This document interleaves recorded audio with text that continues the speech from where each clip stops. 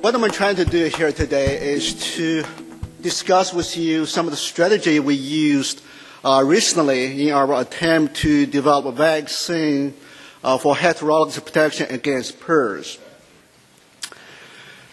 Now, as you all know, PRRS is still a major threat to the global swine industries. There remain many problems contributing to the difficulties in our control of this deadly disease.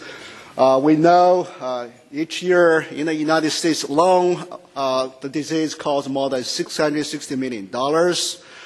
Many problems, such as the emergence of a new and more virulent strain of PRRS, the persistent infection of the virus, genetic variation or heterogeneities, and of course, co-infection with other swine pathogens. These all contribute to our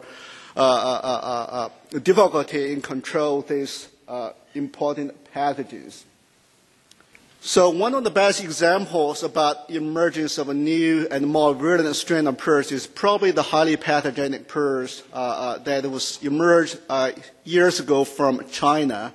And this so-called pig high fever disease is caused by the highly pathogenic PRRS and variant strain of PRRS, and has devastated the swine industry in China and its neighboring countries and caused immense economic losses and very high mortalities. And I'm looking forward actually today to lesson about the new variant strain, the RFLP 174 later today. I saw that in the program. So looking forward to that also.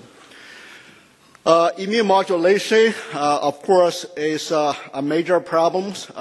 The virus is very smart and encodes genes and that can modulate the host immune systems. And the virus encodes product that can antagonize interferon and also encode product that can suppress the class 1 MHC expressions. So consequently, you have a weak cell-mediated immune response.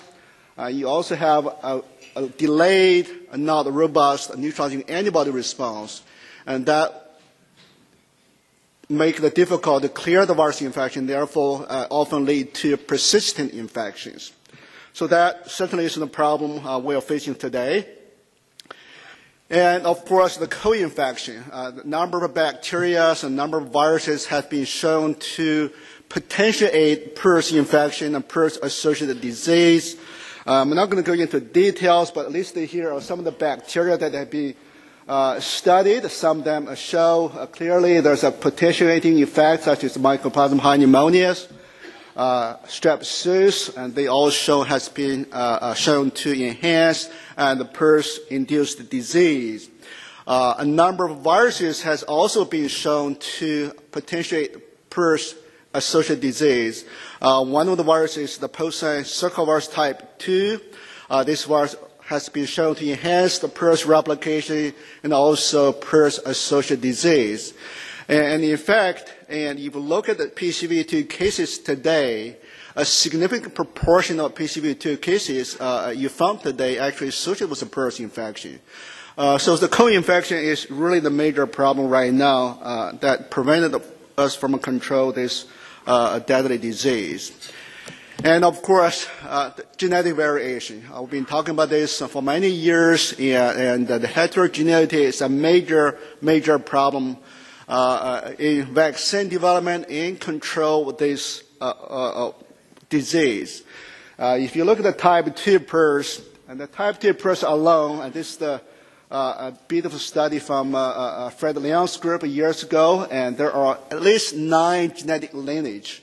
And just within the type 2 PRRS, and this is the work, I think I use this slide probably too often. Mike probably going to charge me if I use it again, but there are at least 3 distinct lineage in the type 1 PRRS. So you can imagine that in a vaccine based on a single strain of PRRS is unlikely going to be protect against this genetically diversified field strain of PRRS.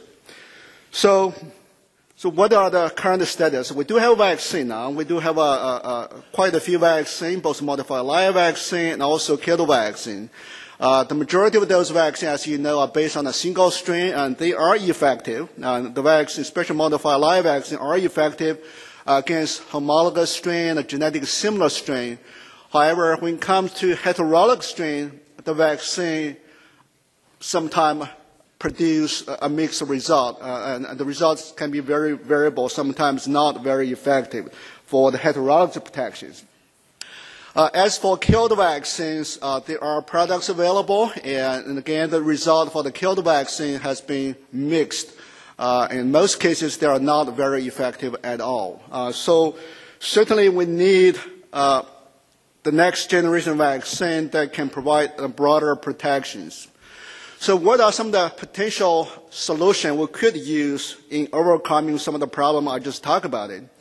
I talk about the genetic variation. I talk about the heterogeneity and the emergence of a new, more variant strain of PRRS.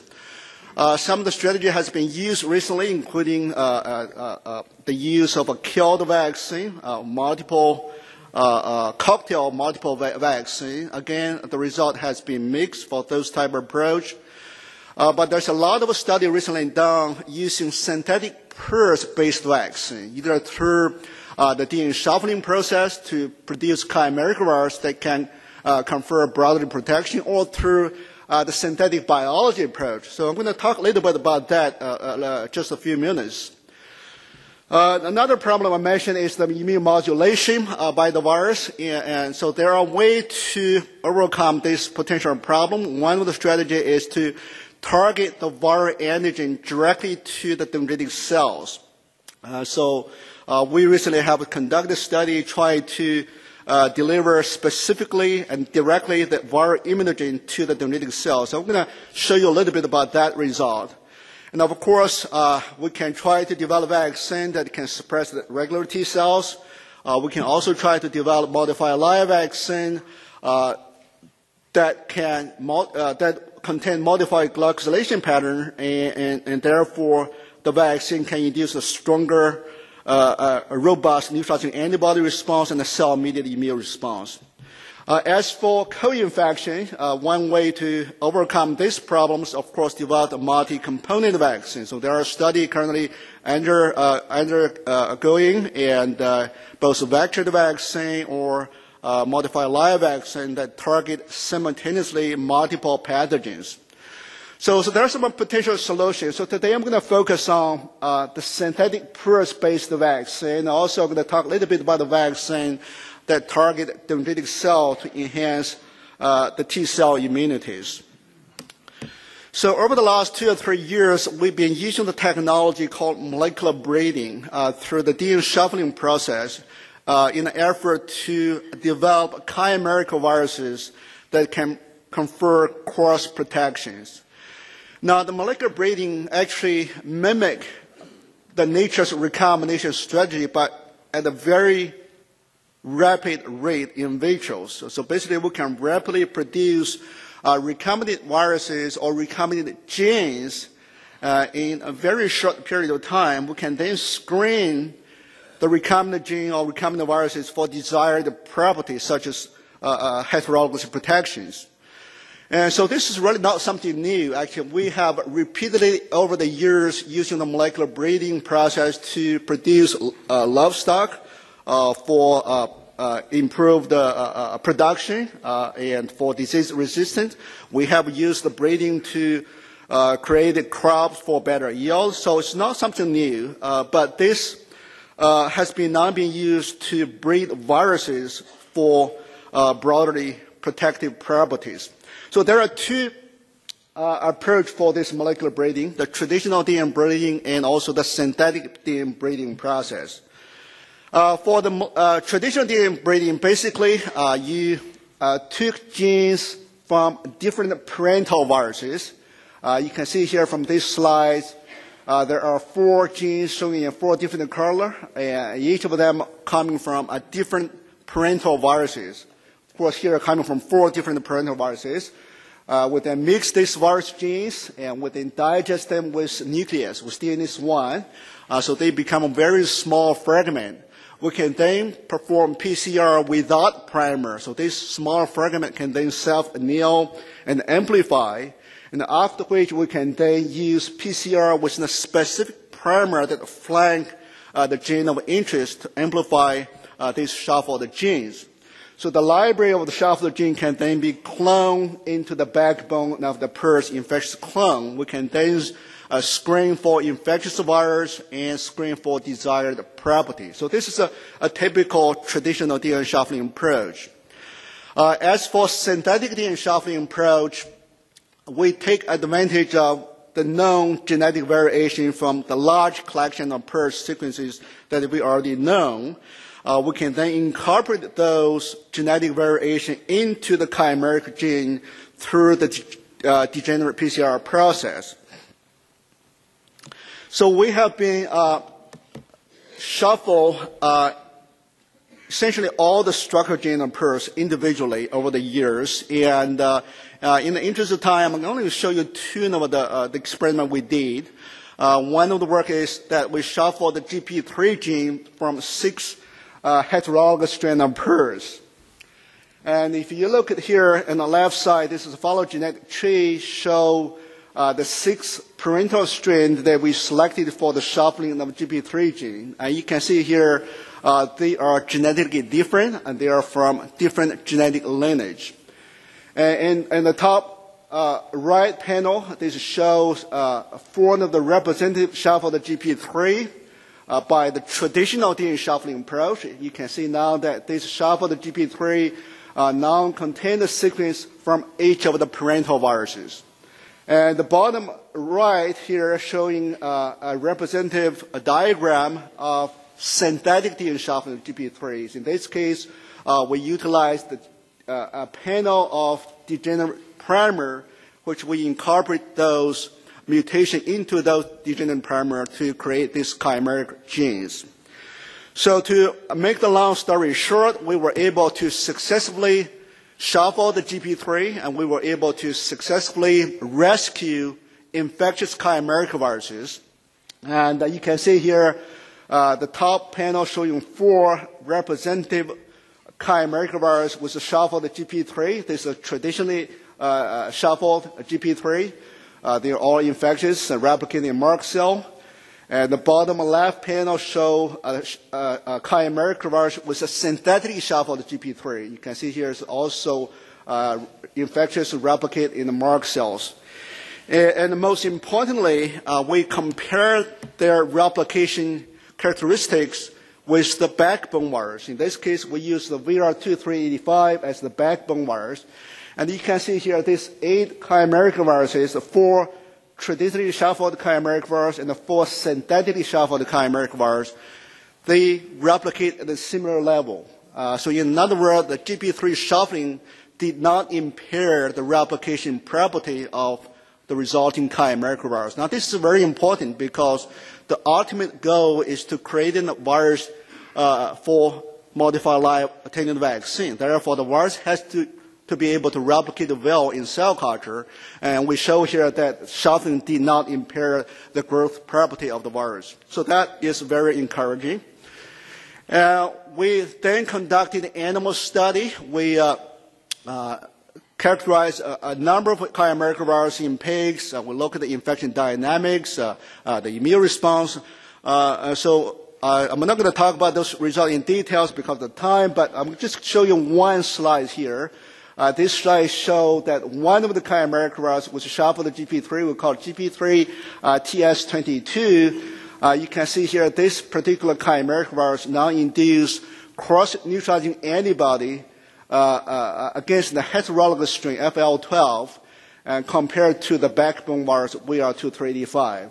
And the cross-neutralizing antibody did not appear actually until about 42 days post-infections.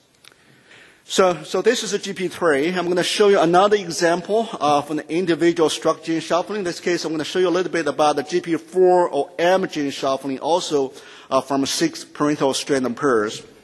So similarly, you can see here, we choose 6 genetically different strain of PRRS. Those shown in bold phase here on the phylogenetic tree. for both the GP4 on the top and the M genes on the bottom here. And so they are from different genetic lineage. And again, we show some of the representative chimeric virus. The top showing the GP4. There are 3 representative chimeric virus, and the bottom show 5 representative chimeric virus from a GP6 or M. And again, you can see here that this chimeric virus now contain the sequences from each of 6 parental viruses. So once again, we rescued successfully those chimeric viruses. We characterize them in vitro, their growth characteristic. We'll also characterize them in pigs, look at their infection dynamic and the immune response. And again, I'm going to just show you one slide. This slide shows that 2 of the chimeric viruses we tested.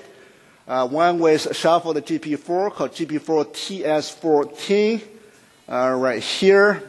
And the other one called MTS57. And these 2 chimeric viruses, you can see now, induce significantly higher cross-neutralizing antibodies against heterologous strain of PRRS, MNY84B, FL12, and NADC20. So 3 different heterologous strain of PRRS. And so that is very encouraging because we now demonstrate that when we shuffle individual single structure gene of PRRS, we can create the chimeric virus with improved cross-neutralizing activity. So the question we asked at that time is, can we combine this single structure gene shuffled viruses into one mosaic virus? And this mosaic virus would contain all shuffled structure genes. So the question is, number 1, will this mosaic virus be infectious? And number 2, if so, can it induce better cross-protection? So to answer that question, Dr. Debbie Tian in the lab very recently constructed a number of mosaic viruses that contain all the shuffled structure genes. Listed here are some of this construct. I'm not going to get into details because Dr. Tian is going to make the presentation, I believe, tomorrow afternoon. So if you're interested, you can go to his talk.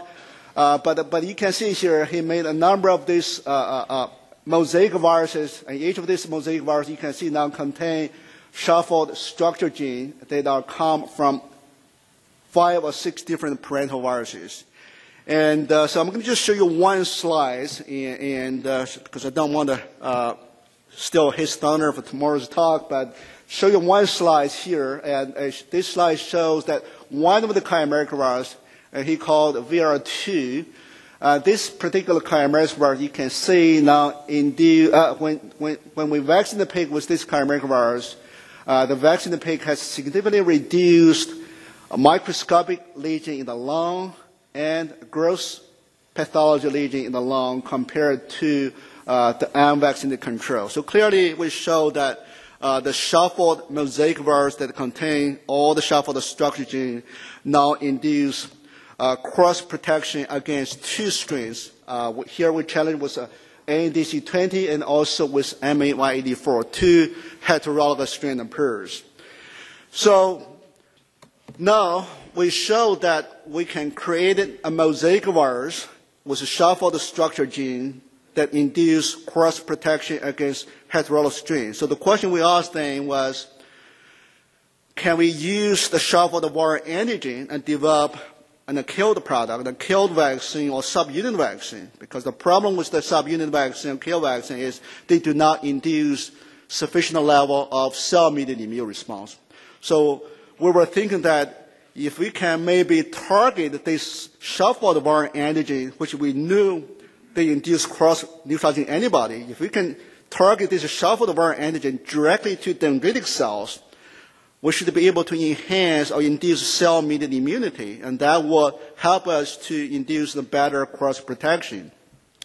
So what we did was that we were able to use a technology called dendritic cell targeting vaccination.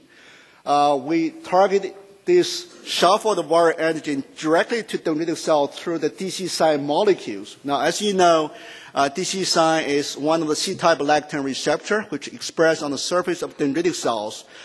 They can capture the pathogen-derived glycoprotein and then internalize them for efficient antigen presentation. So when we target specifically the Scharfold-Weyl antigen through the C-type lectin receptor, such as the DCSI, and the immunogen now induce enhanced T cell and CD8 T cell immunities. So what we did first for this approach is we, of course, first have to clone and characterize the porcine DCSI molecule. So we did that, and we were able to then fuse the carbohydrate recognition domain and the NAC domain of the DCSI molecule with the mouse IgG FC fragment. You can see a very nice expression. When they immunize mice, we generate a panel of monoclonal antibody against the porcine DCSI. One of the monoclonal antibody is called DC428, and this antibody has a very high affinity to the porcine DCSI molecules. And you can see here this antibody recognizes the carbohydrate recognition domain of the DCSI molecules, and also they specifically bind to the monocyte-derived dendritic cells. And we also then show that when we mix the antibody with the dendritic cells, and the cells rapidly internalize these antibodies. You can see more than 50% antibody rapidly internalized. So this is a very encouraging. This work was done by Dr. Shakti Subramani in the labs. And so Shakti next then decided to fuse the Scharfold-Weyl antigen that I talked about earlier. And we know this Scharfold-Weyl antigen induced cross-neutralizing antibody. He then fused to the carboxy terminal of the heavy chains of the DCSI antibody. I'm not going to get into details about the construction of this vaccine antigen. This paper just published. You can look at it in details. But basically, Shakti showed that this antigen now can be rapidly internalized by the dendritic cells. So when we mix this DC-targeted Scharfold-Weyl antigen with the dendritic cells, more than 60 to 70% of them rapidly internalized by the dendritic cells. So this is very promising. So we decided to then conduct an animal study to look at the immunogenicity and also evaluate the T cell immune response of this novel DC-targeting vaccine candidate. So I'm not going to show you all the results, but I'm going to just show you a couple of slides. And what Shakti did was he used 3 groups of pigs, and we used a very large number of pigs, 16 pigs for each group. One group was DC targeted vaccination, another group just Scharfold-Weyl antigen without DC targeting, and the third group is the adjuvant control. So you can see here, this is the frequency of interferon gamma positive CD4 T cells. You can see here at the 7 days post-vaccination, we've seen a significantly higher interferon gamma positive T cells in the DC targeted vaccinated groups compared to the non-targeted group and to the adjuvant alone groups. We did give them a booster dose, and what we found was that the booster dose actually did not enhance the frequency of interferon gamma positive T cells at all. But we did see that at 7 days, you can see there are significantly higher interferon gamma positive T cells. Similarly, we also look at the interferon gamma positive CD4 positive and CD8 positive T cells.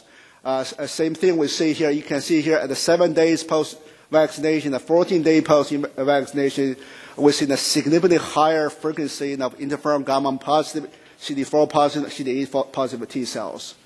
So this tells us that when we target this Scharfold-Weyl antigen directly to the dendritic cell, we can enhance T cell immunity. Now, this is very important because, as I mentioned earlier, the subunit vaccine or the kill vaccine, they typically do not induce T cell immunity. So now we have a Scharfold-Weyl antigen that we know induce cross-neutralizing antibody.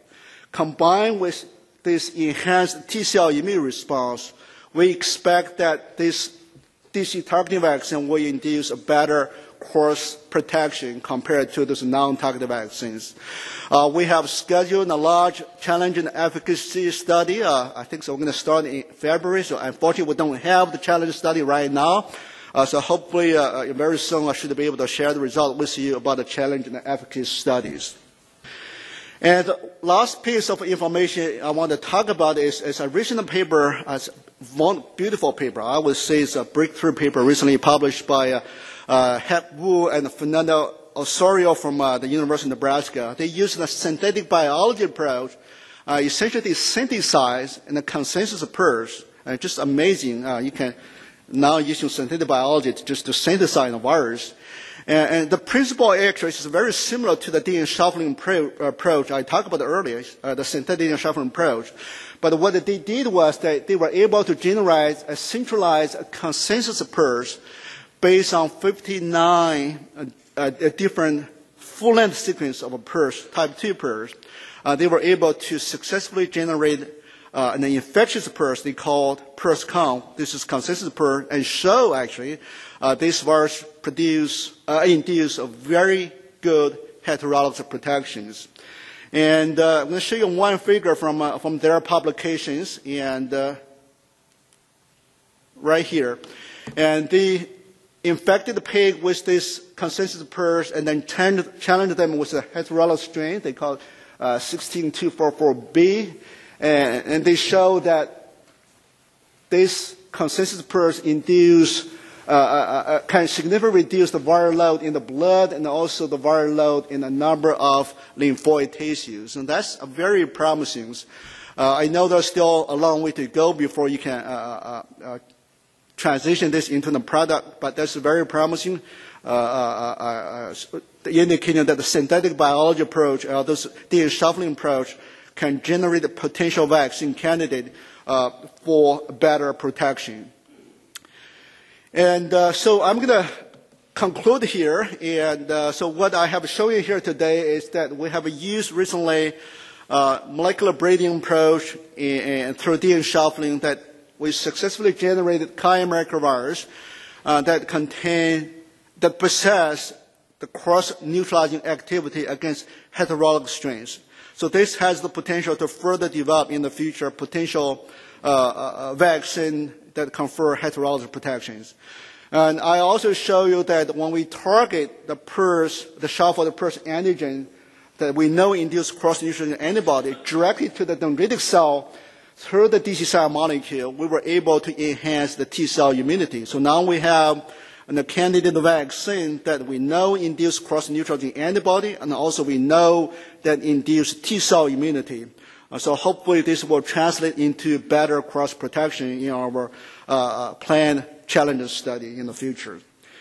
So I'm going to stop here to acknowledge those in the lab who actually did the work, and particularly Dr. Debbie Tian, Dr. Shaxivo Subravane, Dr. Lei Zhou, and Dr. Yan Ni. They are the one primarily did the work I talk about here today. I have a pretty big PRRS research team in the lab.